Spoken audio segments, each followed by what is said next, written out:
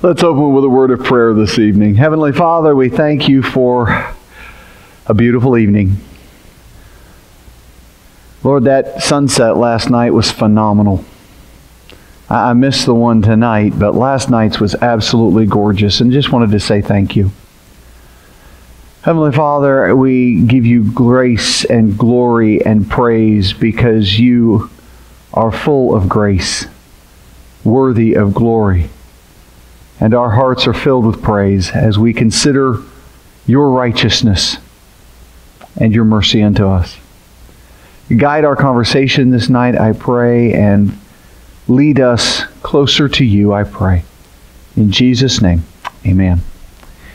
All right, we haven't done Bible books in, at least a week, so let's do those. If you're haven't got them memorized yet, feel free to look in the first few pages of your Bible. You'll find a list of all 66, and it's our challenge to see if we can memorize them. So here we go.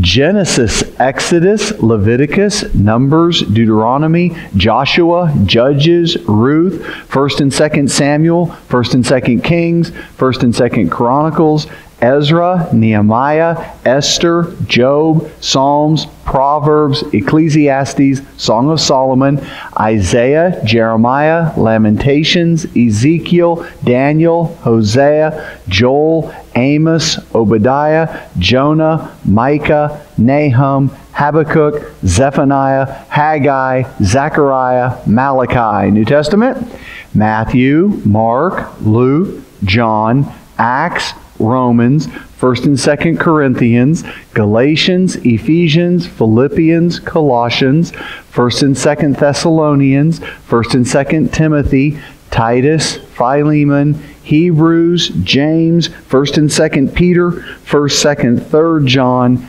Jude, and Revelation. Well done. The handout that you have received tonight is entitled Spiritual Disciplines. For those of you gentlemen who were at last Saturday's men's breakfast, my apologies for the repeat, but maybe it will be good for you to hear it twice. As I considered what I shared with you guys last Saturday, I thought, this needs to be a larger discussion for the group.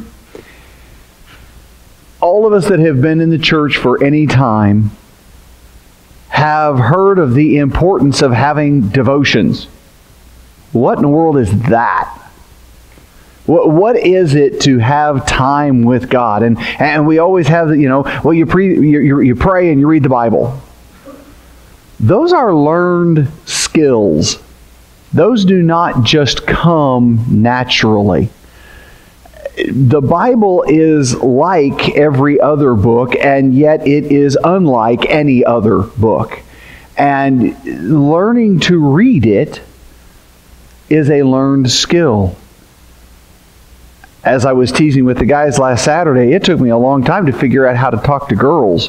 How in the world do you talk to God? When you stop and you think about it, how does a finite, minuscule speck in the entirety of the universe have the audacity to think he can talk to the Creator?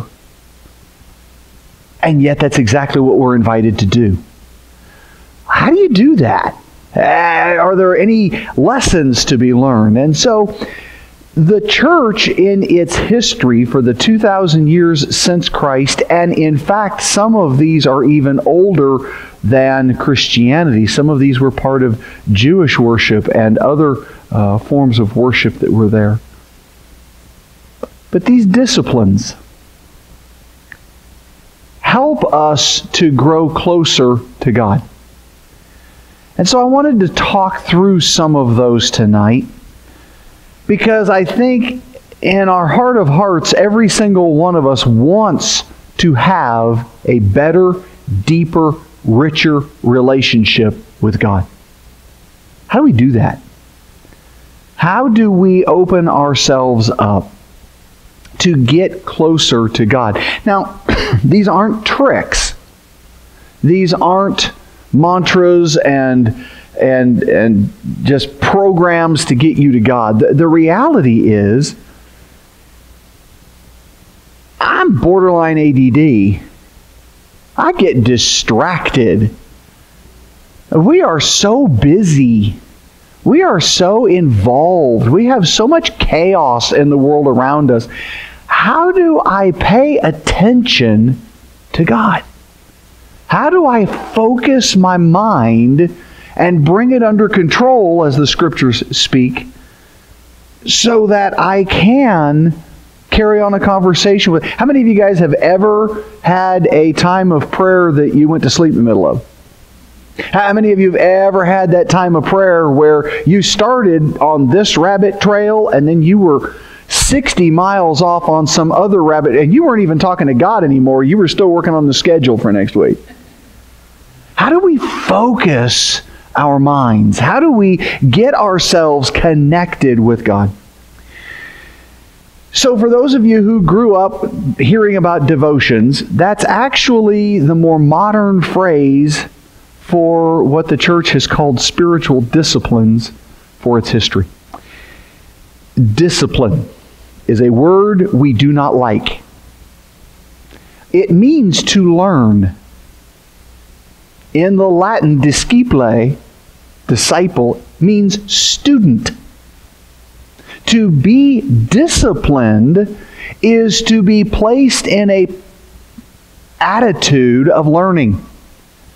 And that requires us to focus. So we have to self-discipline. It's always amazing to me, every time the weather gets cold and slick, how many people will turn off the radio and tell the kids in the back seat to shut up. Why? Because I need to focus right now. The rest of the time, we drive with a third of our brain. We shouldn't. How many times do we come to God with a third of our brain? We shouldn't. How do we discipline ourselves to attend to God? There's a lot of ways. And I want to talk about these spiritual disciplines in their various forms, and that's why I've written them down so you can take some notes next to it. But we're going to walk through these tonight. They'll notice that the first three are separate from the rest, because the first three are not spiritual disciplines. They're the why and the how behind spiritual disciplines. The first thing is, if you really want to have a relationship with God, you have to form the habit of getting alone with Him and spending some time with Him. We know that the human form takes 30 days to build a habit. So you have to set aside and say, I'm going to do this for the next 30 days. And when you do that, you're going to find yourself really setting that, okay, it's time to do this. It's time to do this. It's time. And you have to discipline yourself for that first 30 to 60 days as you develop that habit and form that time where I'm going to do this. How many of you recognize that hope is not a plan? You know, I'd like to lose weight. Anybody ever lost any weight liking to? Yeah, hope is not a plan. You've got to put something into action before that hope comes to fruition. You've got to form the habit. You've got to have a plan. You've got to discipline yourself to set aside that time, which seems silly. Creator of the universe has invited you to a special personal relationship where you can access Him anytime, anywhere, about anything. And we don't? That's what the disciplines are here to help us for. So we got to form the habit first.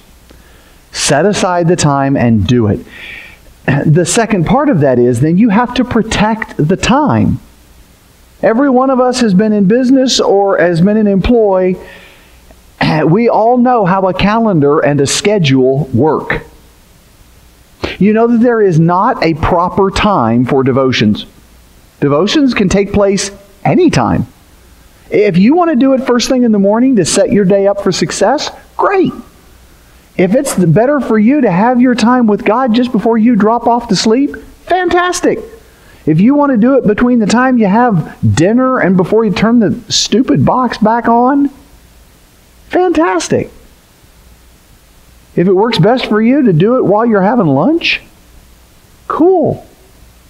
The time that you pick isn't important. What's important is that you pick a time. You set aside that time and you protect that time. You don't let anything else come in the way of it. You all have meetings. You all have things that you do on a regular basis that nothing interrupts. You always get your hair done on Thursday. That's just what we do. It's the habit. And you don't let other things interrupt that. So, protect that time. How much time should you allow? An hour and a half? No, I'm kidding. You might grow into that in time. Start with 10 minutes. You're like, well, I got to give more than 10 minutes to God. Really? How much are you giving now? Start with 10 minutes. Now, if you already have a habit, if you already have a time that you've protected, if you already have that, then wherever you're at, keep doing it. Because what you will find is as you do this, it will grow. It will just, now, as you start connecting with the Holy Spirit and allowing Him to do what He does in your world, it will grow. And some days you might spend an hour and a half with God. Some days you might spend 10 minutes. Get there and let God meet you where you're at and change things for you. Why do we do the spiritual disciplines? We do them for the purpose of becoming. This is a doing for the purpose of becoming. This is not doing for the sake of doing. Okay, I've read my Bible and I've prayed for 3 minutes. I've checked that block into my day. No. If all you're doing is try to build a routine so you can check a block off of your to-do list, you miss the point. We want to become like Christ. We want to have the Holy Spirit transform us into His image. We want to connect with God and have a personal relationship. I want to become that child that God wants me to become. So I will do these things to give God that opportunity to work with me. So it's a doing for the purpose of becoming. It's not doing for the sake of doing. If you've ever done devotions for the sake of doing devotions, both hands way up. You always fall off the wagon. And you always wonder, why in the world do people do this? You know, I've been doing these devotion things for 60 days and I don't feel any closer to God. It's because the only thing you've done is spent time in devotions. You haven't spent any time with God. The purpose of the disciplines is not to practice discipline. The purpose of the disciplines is to establish an environment for us to connect with God. Okay?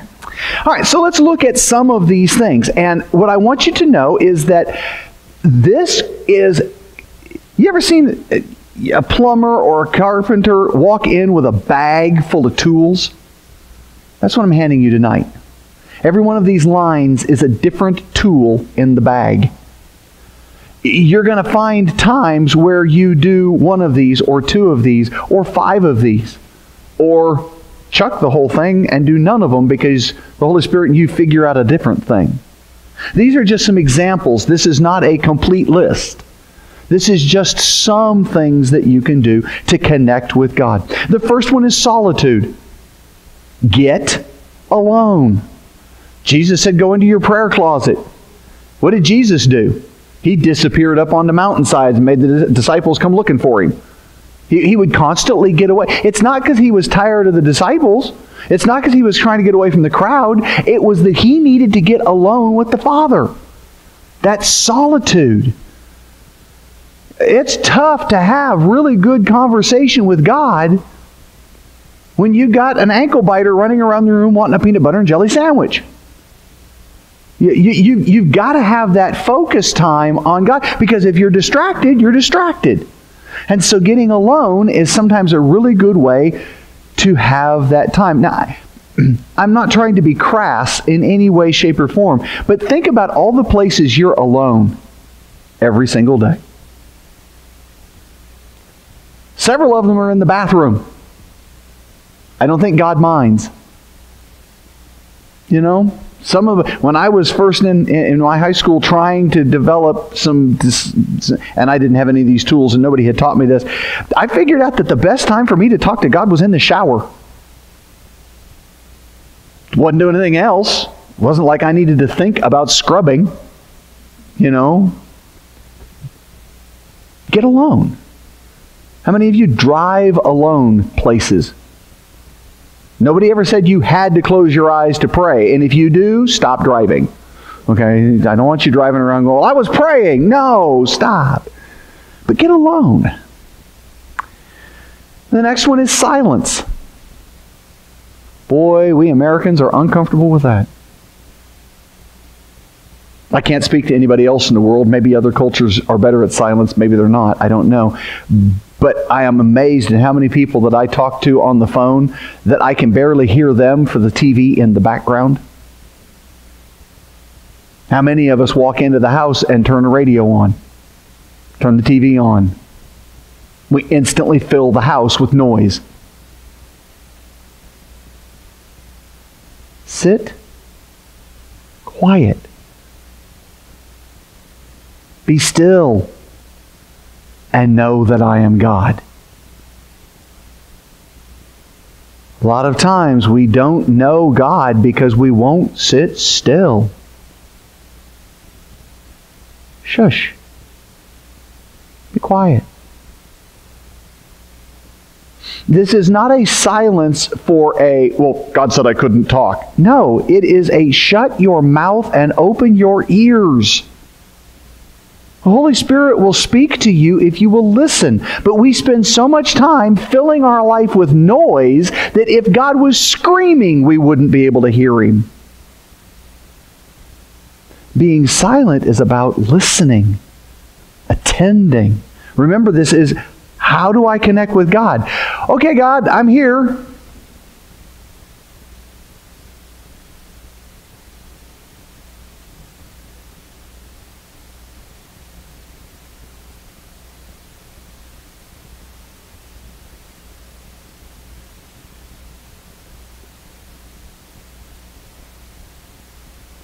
How many of you get frustrated when the dog doesn't come exactly when you call them? Come here.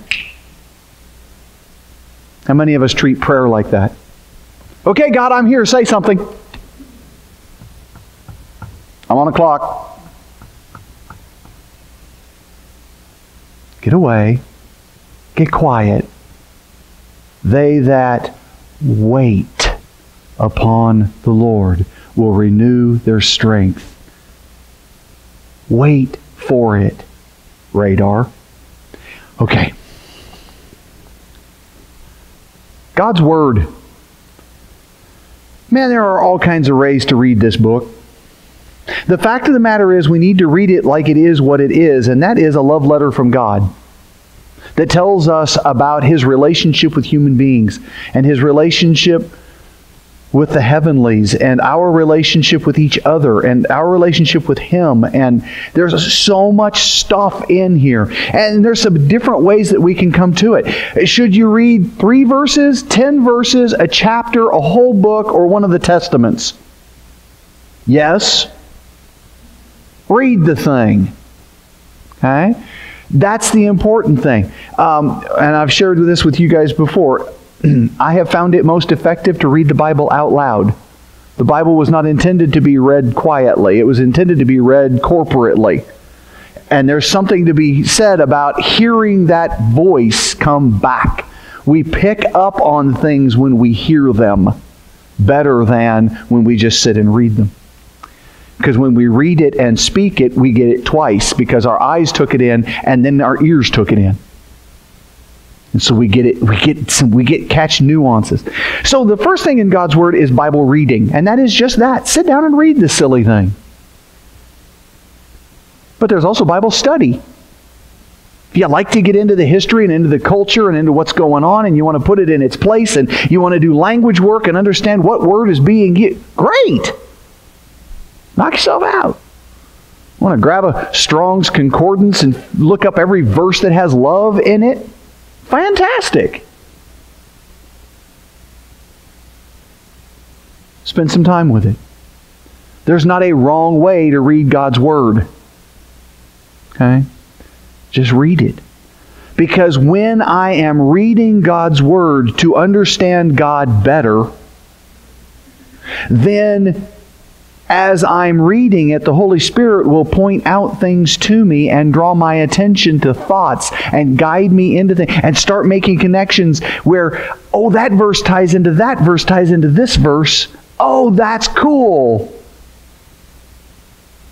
But we've got to have His Word open before we can start picking that up. Mickey and I were listening to a devotional on our way into work this morning, and it was reading from a passage in James that was talking about don't just be hearers of the Word, but be doers of the Word.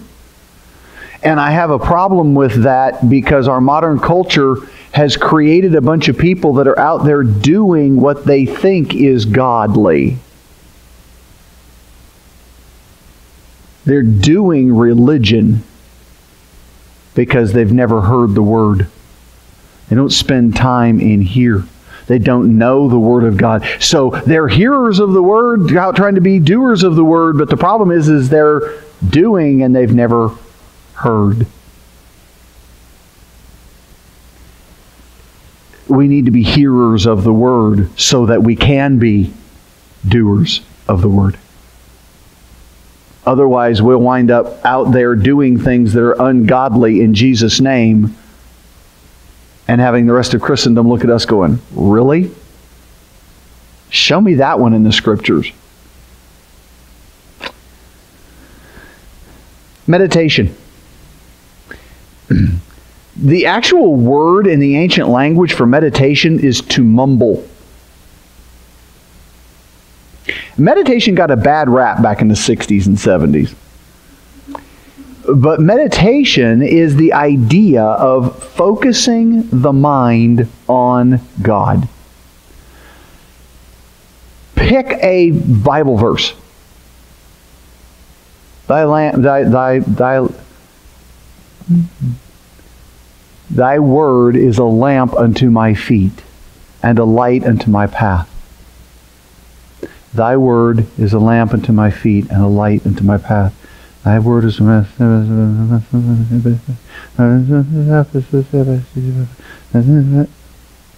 mumble, to meditate. It is that focusing on an aspect of God, that focusing on a phrase of Scripture and repeating it and repeating it and repeating it and letting yourself hear it in different accents and different syllables, and what is it that this is, and I'm spending this time with this verse, or I'm spending time with this thought. You know, it might be, where do I see the glory of God in nature? Where do I see the glory of God in nature? And allow my mind to focus on that aspect of God. What does it mean God is love? I mean, my culture tells me that if I can't be with the one I love, love the one I'm with. Is that godly? We call that love. What is God love? And see, now I'm asking questions and I'm thinking and I'm interacting with these ideas and these principles and these teachings, and I'm focusing my mind on God, that the Holy Spirit can then step in and start answering. Because we're attending to what He's doing, thinking about it. One of my favorite words in meditation is the word rumination, or to ruminate. That comes from cattle. Those animals have 4 stomachs, and they will throw the contents of their stomach into their throat and chew on it again. And then swallow it, let it sit for a while, and then chew on it again. That's the idea of meditation. Think about it. Sit with it. Chew on it for a little while. Swallow it. Go on about your day. And as you stop to take lunch, think about it again. As you stop for that Coke break at 2, think about it again. Just keep bringing that back to mind and focus the mind on God. And then there's prayer.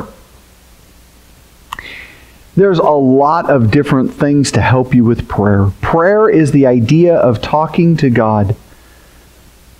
Prayer is this conversation we have with God. And by the way, I talked about silence and meditation before I talked about prayer, because I want you to recognize that prayer is supposed to be a two-way conversation. Prayer is when I talk to God. Meditation and silence is when I shut up and listen so He can talk. Those go hand in hand. So many times we come to a time of prayer and all we do is go through our laundry list of stuff we need and say goodbye and we're out the door and He never even had a chance to say hi. Part of prayer is listening. Part of prayer is interacting with God. Sometimes a prayer list is a good idea, which is why we provide one in the bulletin every Sunday. You know, hey, here's a bunch of people that you could pray for. You already know your own problems. You don't need to write those down.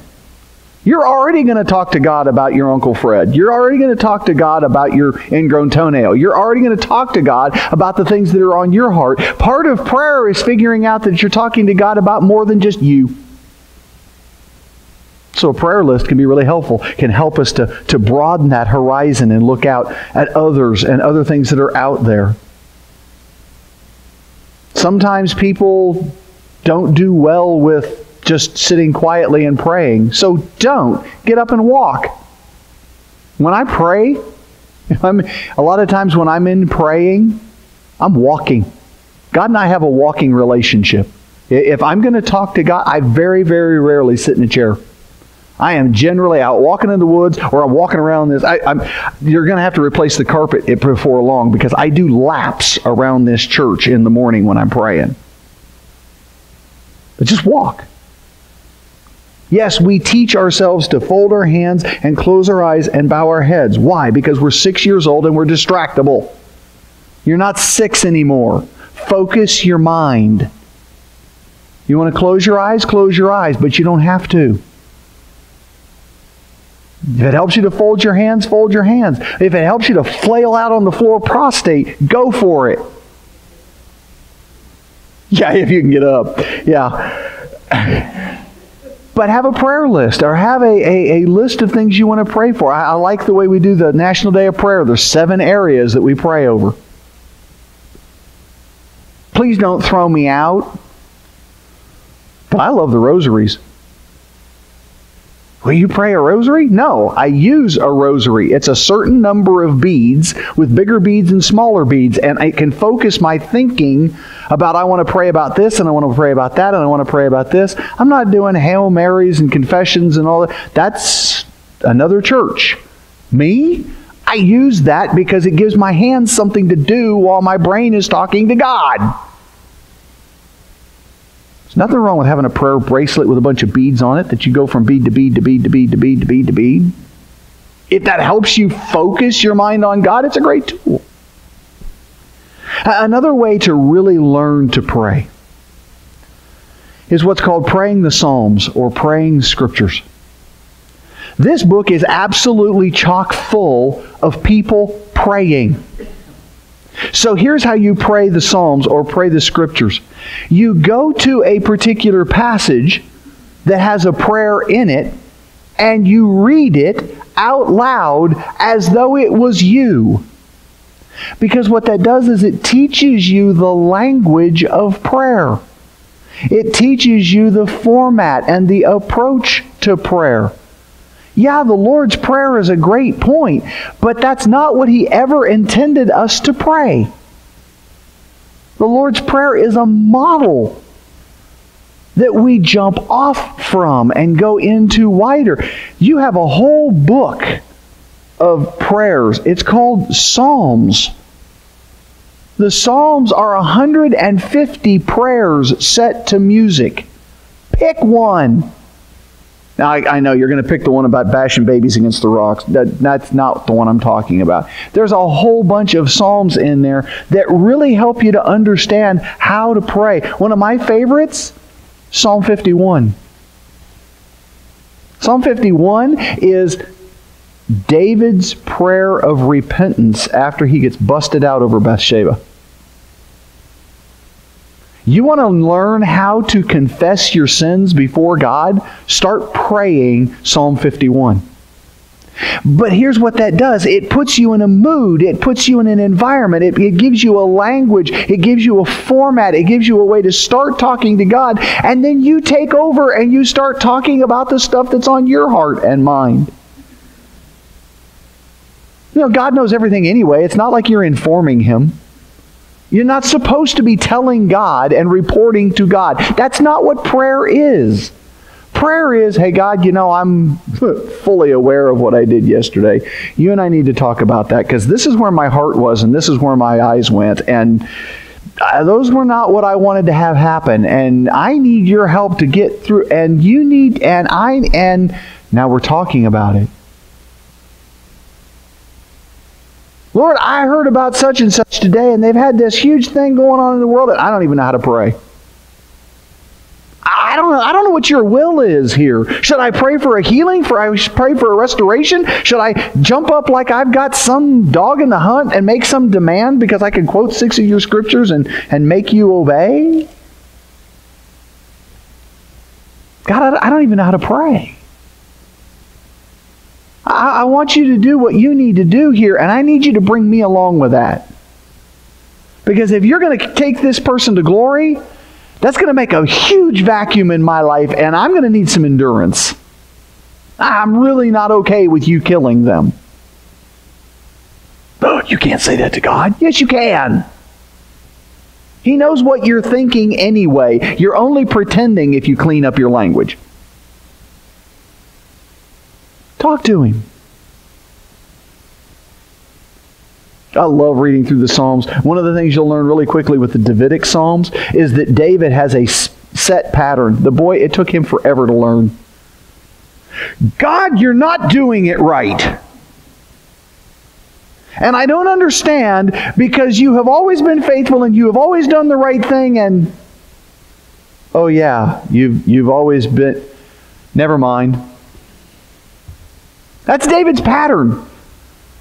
You're doing it wrong. You need to be doing it this way. And I don't understand because you're smart enough to always make things work out right. Yeah, about that. Never mind. Let me just praise you for a little while. Okay? So that's what I love about the Davidic Psalms is that he's so just... This is why I think God calls David a man after his own heart. Because he knew how to pray. He was like, God! Sorry. That would be me, not you. My bad. You know how to pray. And he wrote it down so that we could learn how to pray. Okay. There's lots of them. Go back to Moses after they crossed the Red Sea and sing the Song of Moses. What do you think the Song of Moses was? A prayer.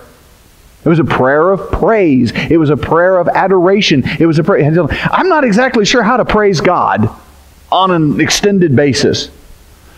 Start naming the things you think He's done right and see if you can get to the end of that list. Just start naming the things you know He's done. So this prayer is this interaction with God, and there's a lot of really great examples in there, which is why we need to be reading God's Word. You see how this ties into each other? When we start doing this, it prepares us to do that, and now we can do both. The next one I have on there is one I never use. Well, that's not true. I don't use journaling. I do use reflection. Some of you are journalers. Praise God. I have never kept a diary in my life. That's not me. I don't write stuff down. Some of you do. Some of you take notes of every sermon in a notebook. Do you ever go back and look at the notes that you took? That's reflection. Do you ever keep track of the prayers that you have asked God for and then write down when He's answered them so that when you're in that dark spot, you can flip your pages back and see the page after page after page after page after page of God's faithful answering your prayer? It'll encourage you to go right on praying. To reflect back on what God has done in your life. How many of you could stand and give a 15-minute testimony of where you were when God found you to where you are today? It would take longer than 15 minutes. Yes, ma'am. Reflect. Spend that time with God thinking about what God is doing, thinking about what God has taught you, thinking about what prayers God has answered. Go back and reflect on the character of the relationship that you have with God. The next one is a highly technical, old church one. I love it to death. It's actually in Latin. It means divine reading. Lectio Divina. Okay. The Lectio has been used by the church forever. It is a very, very formatted. I think I read somewhere that Benedict was the one that invented Lectio Divina. So it's been around since Saint Benedict, which is like 3rd, 4th century. Anyway, Benedict was around and doing this, and it was way cool, and the church has used it ever since. In the Latin, Lectio Meditato Oratio Contemplatio. So let's put that into English because none of us know Latin. Okay, 2 of you do. Read. Pick a passage and read it. That's it. Short passage, long passage. Shorter usually works better because you're going to be doing some things with it. But by short, I don't necessarily mean one verse. It might be. It might be a pericope. It might be one of those paragraphs. It might be a story from Scripture. Might be a chapter. But you want to have a few verses that you're reading. Read it. Then walk away from it. Let it seep and stew for a minute. That just got you familiar with the text. Yeah, that's what I'm going to read today. So you've read that. Then you come back to it and you read it again. And on this second reading, you meditate. That thing we talked about focusing the mind on God. I'm going to look for, was there something in this passage that stood out? Was there a word or a phrase that the Holy Spirit dropped in my lap and went, wow, that's powerful in this passage. I'd never seen that before. I'm not sure what's going on here. I've got questions about that. I can't believe he did. You meditate. And then you go back and you read it a third time. And this time, you respond to it. Prayer. Okay, God, I just read this verse. And as I was reflecting on it, I was really hung up on these words. Is this what's really going on? How do I implement that in my life? Man, this is a hard ask. How is it that I'm supposed to? How? I'm talking to God about this passage. This passage has now started a conversation. How many times do you and the people around you start a conversation talking about the weather? Talking about some sports team? Talking about the news? How often do we start a conversation talking about this, but that takes us to another place? That's what's going on here. God uses His Word as a jump-off point to connect all kinds of stuff for you. But you have to spend some time meditating on it, and then spend some time praying, spend some time speaking, spend some time responding. And then you read it a fourth time. Same passage, 4 times. And this time, you contemplate and listen. So what you've done is you've exposed yourself to this verse, you've thought about this verse, you've asked God about this verse and talked to God about this verse, and now you're going to sit still and listen to what He has to say back. So what you figure out is that the Lectio Divina is all of the stuff above it in one single practice.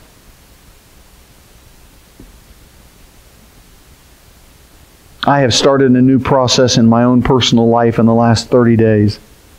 I'm actually doing 2 Lectio Divinas every morning. It has been incredible. Not saying it's the best thing since sliced bread. I'm saying right now in my spiritual walk, this tool is really rocking me. It's been real good. Okay, so we're down to the next one. Abstinence. Also known as fasting. Most people do fasting wrong. Let me just clue you in. God does not want you hungry. God does not want you deprived. That is not the point of fasting. That is not the point of abstinence. Abstinence and fasting is intended to be a God-focusing thing. So what it is I'm getting rid of this thing to replace it with time with God. You give up something in abstinence and fasting, but it's not just giving it up to deprive yourself. If I'm going to give up lunch, then I'm going to spend that lunch time that I would normally be eating spending time with God. And you know what? In the middle of that prayer, my stomach is going to growl. And God's going to giggle. Because I am not going to starve to death before dinner. See, everything we do takes time. And so the idea of abstinence and fasting is this idea of I'm going to set aside that time in addition to my devotional time. Abstinence is not itself a devotional practice. Okay? That's called a diet. Giving up lunch every day, that's not a God thing. That's a diet thing. And let's be, the idea is I'm going to give this thing up to God. So don't give God chopped liver. Give up something you care about. By the way, that's what's completely messed up about Mardi Gras. Fat Tuesday before Lent starts is to binge everything you're going to give up for the next 30 days. What a waste. The point is, we're giving up those things for Lent in 40 days of preparation for the resurrection celebration of Easter. It is a spiritual discipline of fasting and abstinencing something for 40 days, focusing every one of those 40 days and meditating on Easter and what it means. That's what Lent is supposed to be. So having Fat Tuesday in front of that is just gluttony. Okay. The next one on there is confession. We normally think of confession as a negative. Confession is both positive and negative. Because I can confess that Jesus Christ is Lord, just as much as I can confess that I have sinned. Confession has to do with me saying to God, you're right. That's part of the Psalm 51 thing of repentance. He says, I was born in sin so that you are right when you judge me. I know I've sinned, and I know to call it sin because you called it sin, and you're right. You're God. I confess you as God. I confess you as Lord. I confess you as Creator. I confess you as lover of my soul. I confess that I have fallen short of your glory. I confess that I had that feeling toward my brother or my sister. I confess that I failed to respond to that individual that was in need. That's all confession. So don't always think of confession as naming all the things I know I've done wrong. Confession is also naming all the things you know He's done right. Okay? Which is why there's a difference between repentance and confession. They both have their place. Devotionals. Hey, if you can function, I will tell you that this was my function back then. I told you I was doing Lectio right now. By the way, that says Lection Divina, and I don't know why it did that. Scratch the N out. There should be no N on that. It's Lectio. There's no N on Lectio Divina. Anyway, when I was in the military, the radio Bible program put out a little devotional that was a 3-month devotional, and they gave them away to the Army. And I would get those things for my soldiers and hand them out. And it's a passage from Scripture and a little devotional thought and 3 other scriptures for you to go read, and there's your jump-off point. How is that different than anything else that's up here? It is a tool that focuses you down. If you pick up a devotional at one of your Bible bookstores, or you find it at some Hallmark or wherever else, great. That's another tool to get you into the Bible, to get you into that mood, to get you into a conversation with God. Great. It's a tool too. Sabbath. By the way, this one isn't a discipline alone. It is also a commandment. It's one of the big 10. It is not a suggestion. Okay? Well, what does Sabbath look like? Well, I'm going to save you some Bible study. You can go do it on your own later. But if you'll study Sabbath, it always comes down to 4 things that you do on Sabbath. And I've listed them there for you. Stop working. Stop working. 6 days you may do your work. The 7th day, don't. Don't work. Second thing, rest. Well, isn't that the same thing? Oh, no. Oh, no. Stop doing what you normally do and give your body a chance to rest. Because there's a whole bunch of us that would stop doing what we normally do and fill the day doing other things. No. Stop doing what you normally do. And by the way, just stop doing. Rest. Chill. Let your body heal. We were not designed to work 7 days a week. We burn out. Rest. What do I do while I'm just sitting there? Worship. Which is why most people Sabbath on Sunday. We spend the first half of the day worshiping together and resting, and then we go home and spend the afternoon doing other things. Hopefully not the work that we weren't supposed to be doing. Hopefully resting. And the 4th thing, recreationing. Isn't that like recreation? Yeah. What do you enjoy doing with God? When's the last time you had a date with God?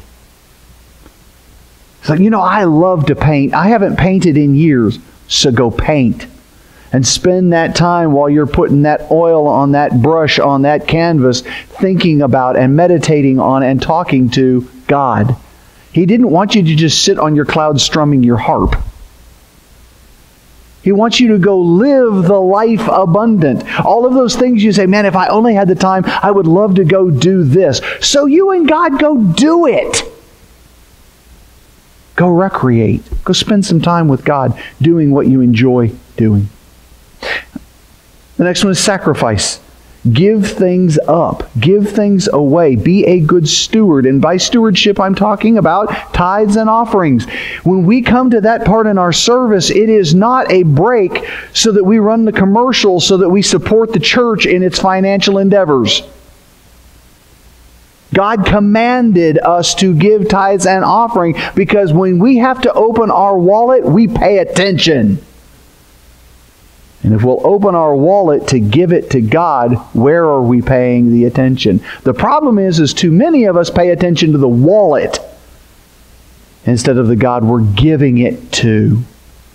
But this is one of our spiritual disciplines of being able to sacrifice. It's not just making myself feel good and pat myself on the back because I brought a sack of groceries down to Cup of Love. It's spending the time to pray over those groceries and the people that it's going to bless and it's going to minister, and praising God that I have the job, that I can provide the resources to these people who can't do that, and pray God that those folks would find what they need, that this wouldn't simply enable them to continue in a bad lifestyle, but might empower them to look up and cry out to the Lord who is their salvation. I can turn this simple act of giving into an absolute time of worship, and that's what it's supposed to be. Connecting with God by giving of myself in sacrifice, in giving, and in stewardship. Secrecy. Wait, I get to have secrets with God? Yeah, you get to go do all kinds of things in His name and then not tell anybody. Jesus talked about those that do things for men's applause. They get what they got, men's applause. But if you'll do it secretly, it's just between you and God. Gives you something to talk about, doesn't it? Hey, God, did you see what I just did there? Yeah, I did. That was so cool. You know what? I don't need to tell you how exciting that was. I can tell Him. And we can enjoy that together, and you don't know that it's even happened. Secrecy, having that intimacy with God, is a wonderful discipline as well. Service. Go do something for somebody that needs it. Get out of your comfort zone and go help somebody.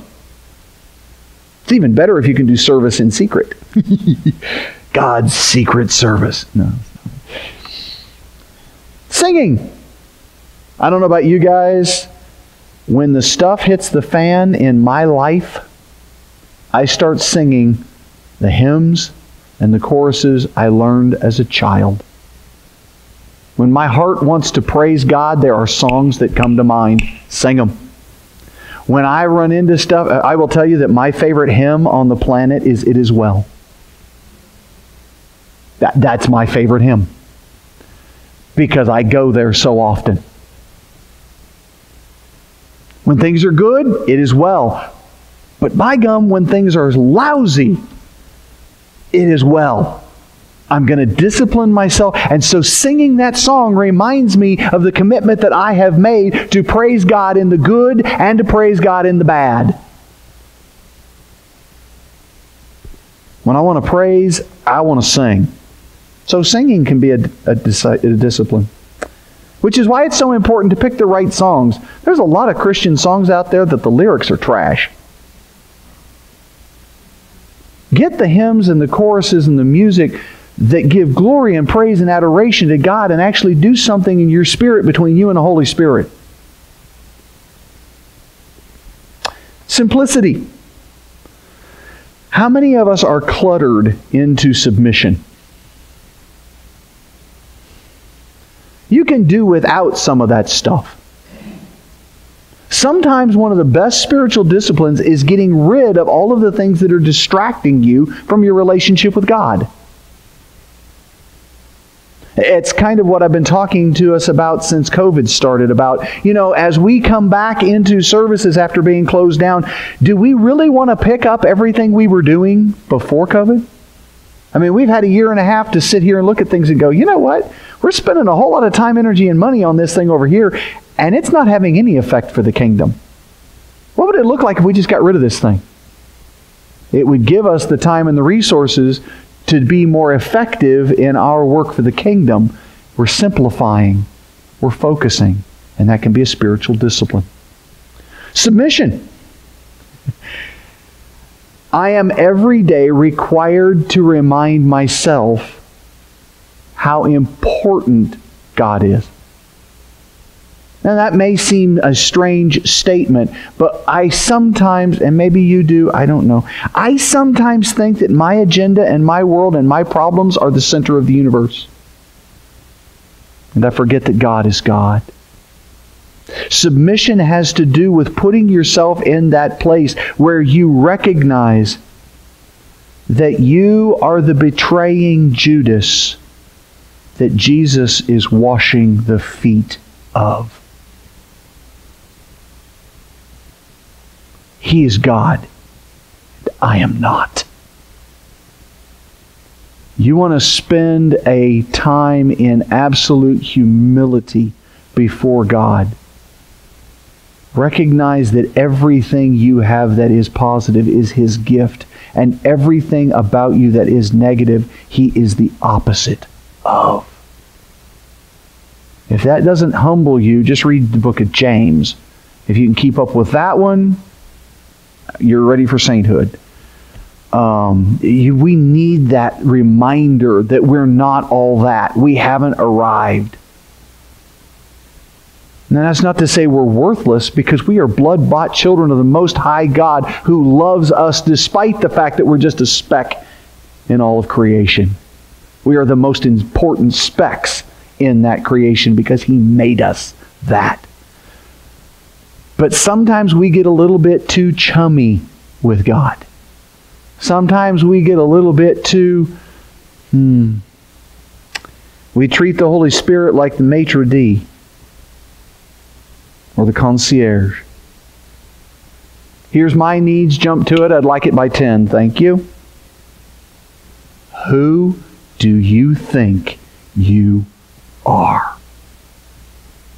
Submission can be a wonderful spiritual discipline. Worship, adoration, praise, pick a word you like, throw it in there. Spend some time just telling God how awesome He is. I promise you won't get tired of it. It is just an absolute, and the more you do it, the more on fire you'll get, and the more you'll praise Him, and the more you'll want to praise Him, and the more things you figure out that He's great at, the more things you want to just praise Him that He's great at.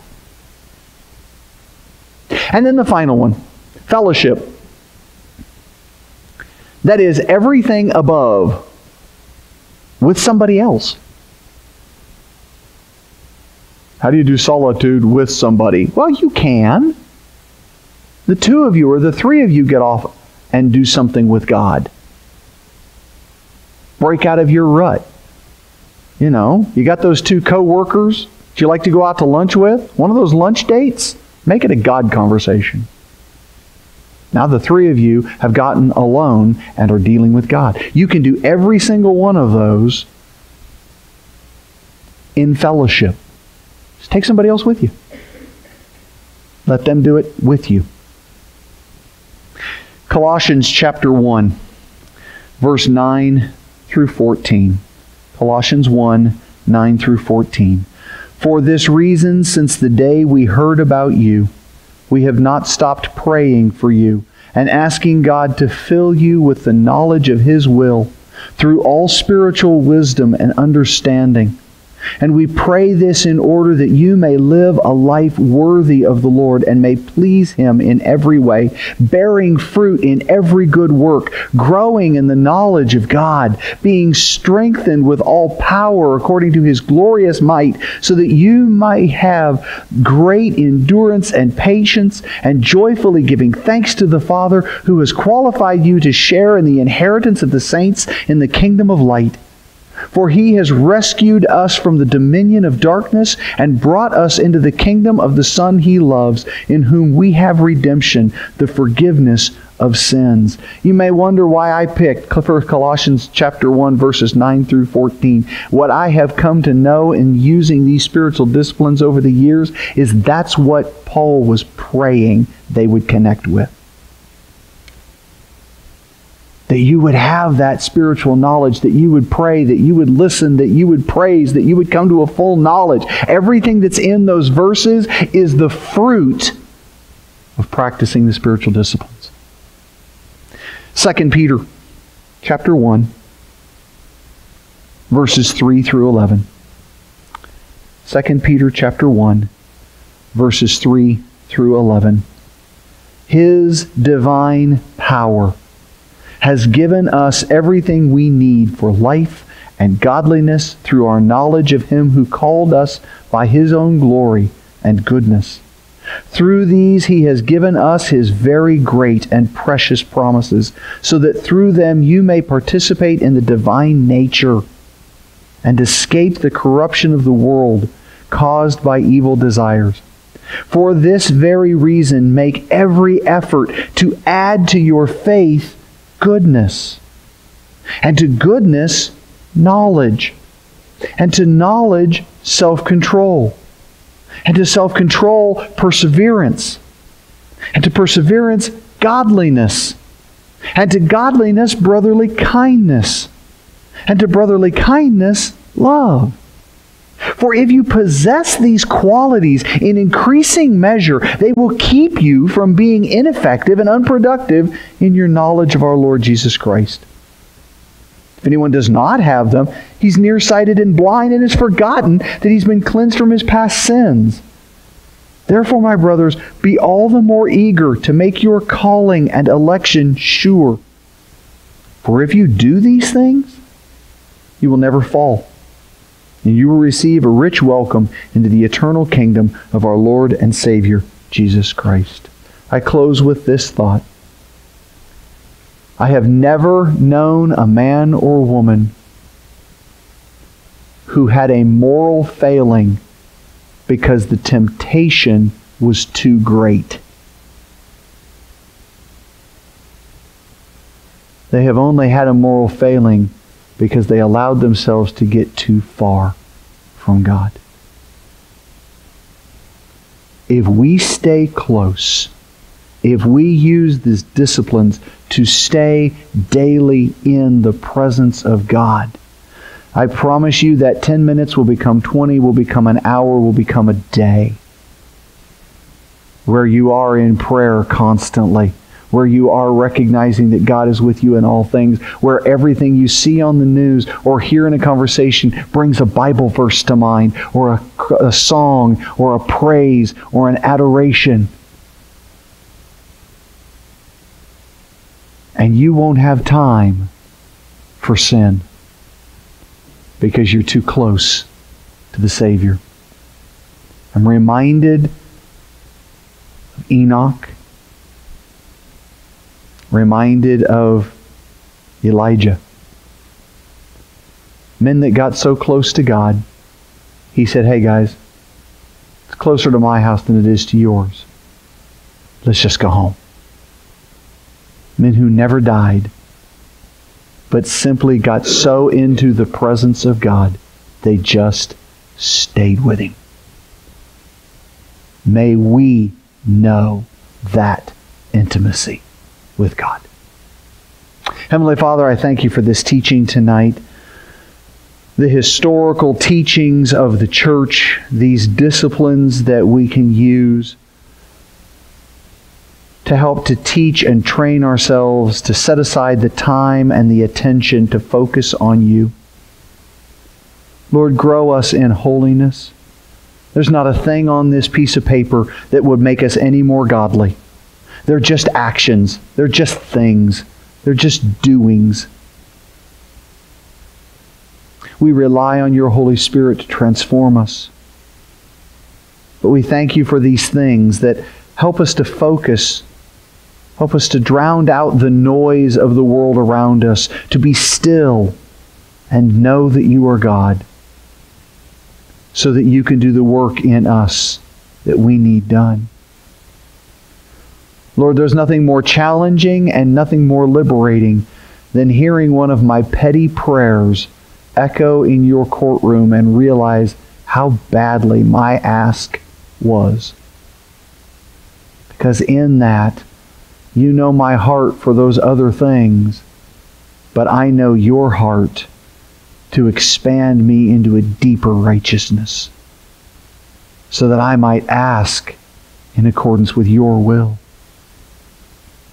Lord, there is nothing more precious than Your presence, nothing more peace-filled than being with You, even in rebuke and correction. Your rod and Your staff, they comfort me. God, draw us each closer to You. May we start with the time that we can and allow You to grow us into maturity. Through Christ our Lord. Amen.